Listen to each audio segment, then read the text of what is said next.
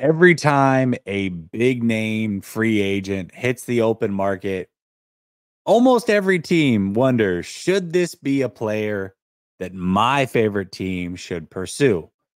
And I got to be real with you, Dalvin Cook hitting the open market. That's a huge name out there to be gotten for the playoffs.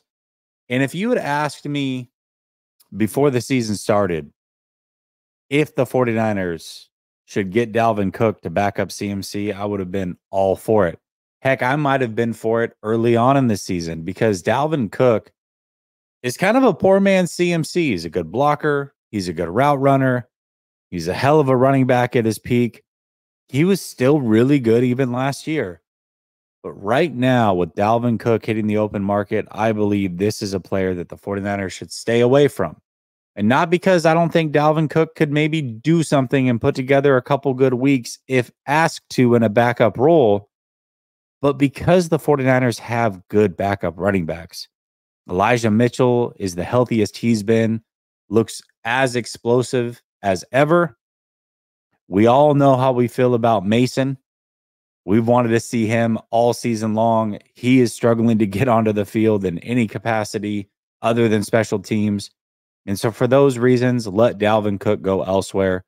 Teams that I look at are probably the Dallas Cowboys could use Dalvin Cook, as could the Ravens. They just lost Mitchell for the season a couple weeks ago. So we'll see where Dalvin Cook lands, and maybe he can make a little bit of a difference for those teams. But for the San Francisco 49ers, I do not believe that Dalvin Cook at this stage of his career makes a ton of sense based on who is in the building. So for once, I'm going to say the 49ers should steer clear of Dalvin Cook.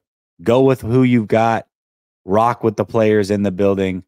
I think the 49ers have a good stable of running backs. No need to bring in Dalvin Cook, in my opinion.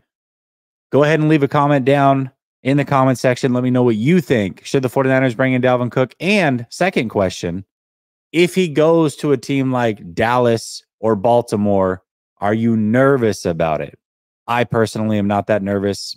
Again, I do think he can help those teams out slightly, but he's not a difference maker that he once was. At least has not shown to be that this season. Maybe he's on the other side and on the downhill. And yeah, maybe he can help those teams a little bit, but I don't think that he's the difference maker that he once was. Just my opinion. Curious to know what your thoughts are.